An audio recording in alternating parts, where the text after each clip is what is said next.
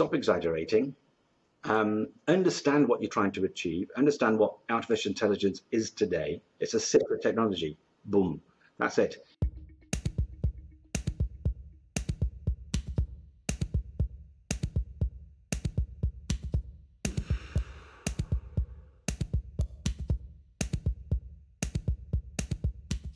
Thinking through your lens as an engineer, so there is a real focus on talent, engineering talent across business.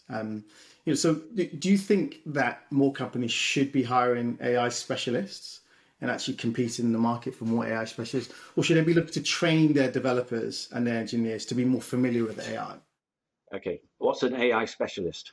Well, I mean, generally it'll be those who've got, like yourself, who've got heritage in working with AI, artificial intelligence and technology, solving business problems. And it's more, is it a case of hiring people who've got experience and tenure working with artificial intelligence, or do we look at our existing, group of engineers and actually help them train and be more familiar with AI technology? Yeah, the latter part of what you said is correct. So, I mean, from my point of view, so I'm able to write this. I don't know whether it's confidence or arrogance, but for me to write this book on artificial intelligence, because in the book I say artificial intelligence is assistive technology. It's nothing more than clever programming and smart technology.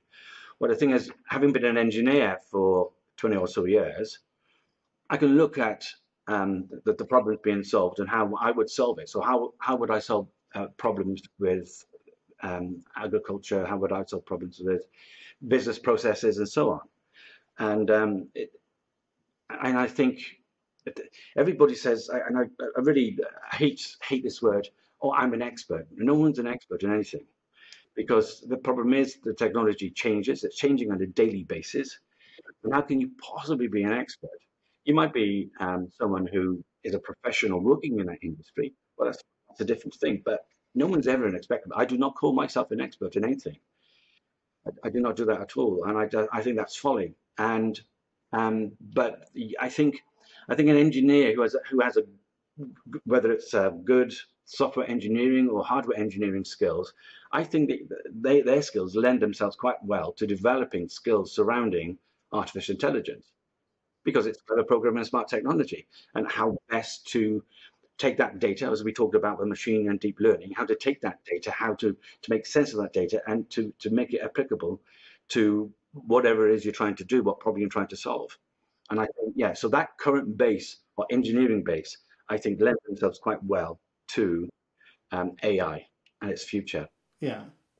And actually, in doing your research for your book, and in speaking with business leaders as an influencer, right? Do you find certain industries use AI more? And do you think that there are some industries that have got a real dependency in artificial intelligence?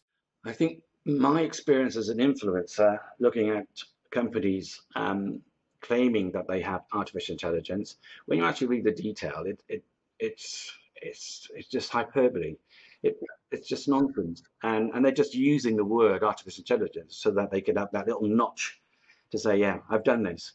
And whether it's cookies on a website or whether it's a caller ID identifying your customer, I find, in my experience as an influencer, it's smoke.